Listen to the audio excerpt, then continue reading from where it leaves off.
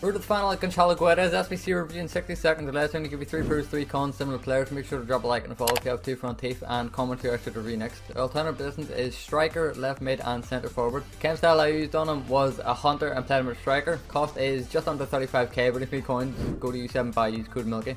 Pros about him is he's always on the last man because of his high-low work rates, and he's got pace to burn defenders with 92 acceleration and 94 sprint speed. His shooting stats are icons here for 35k card. They're insane with 89 finishing, 94 shot power and 95 long shots. His driven long shots were quality for me. The dribbling stats were decent too, with having 90 agility, 89 ball control and 90 dribbling, and he also has 4-star skill moves and 4-star weak foot.